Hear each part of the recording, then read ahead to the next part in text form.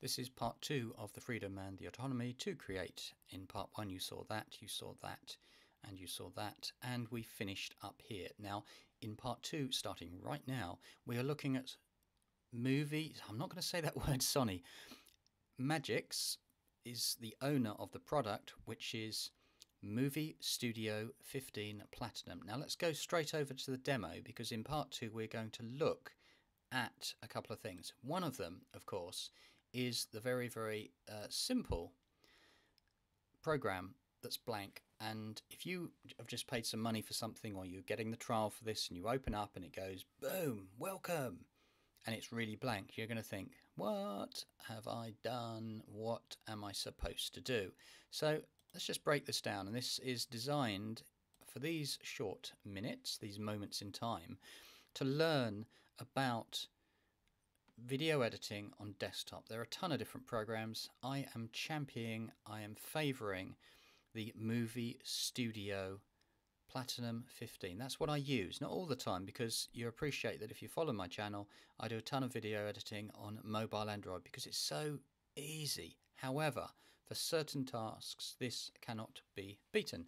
So what I'm getting at here is that when you get I said it again, Movie Studio 15 Platinum, you can appreciate that I was messing around with Sony Vegas all the way back in 2011 or 2013. Who cares? The point of it is that this is a multi-layered idea. In the example project that we're looking at, there are certain things happening on screen all at the same time. So if you are brand new to this, and this is designed to be completely novice, brand new, not about the features of the program, but about the philosophy of what you are trying to create. And that is that if you start looking frame by frame, and bottom left of the screen, can you see this scrub bar that's going along? What happens is that you can command, as this welcome project has done, exactly what is happening on screen. It reads from the top down. So at the moment there is a solid slide which says welcome to Movie Studio.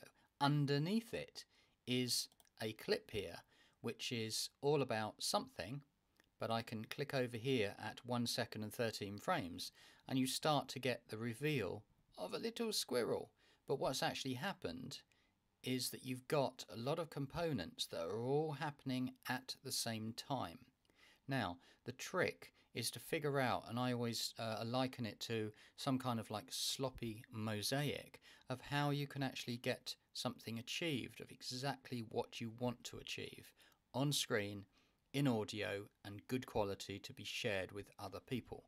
So, looking at the components from the top, what they've added over here is a slide that is, I think it's a slide, but I think it's actually some kind of GIF type thing. So in other words, it starts off to be quite solid, and as the slide moves around, look, you can see that it actually have got these blue bars that start to move and reveal a little squirrel walking off. Then it goes to a different clip, and you've still got the Movie Studio, and then there is some keyframe animation, and that starts to move out. Now bear in mind we're only 3 seconds into the actual project. Now the reason they've done this, I guess, on a welcome is to say, how is a sample project made?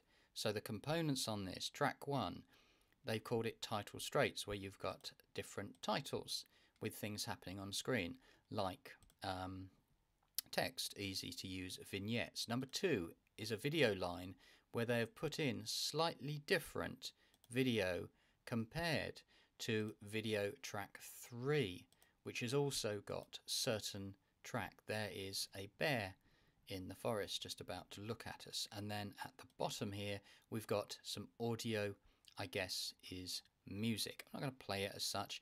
So that is pretty much it. What we've also got on the top here, just as a quick thing, and I'm just looking at the time because I'm going to finish very soon, promise, in the next 15-20 seconds.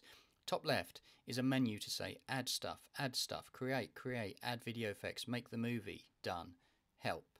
Here is our movie clip library, if you like, where we've got something in the project media. Then we've also got a preview area, and we've got a timeline. I'm going to finish this video now.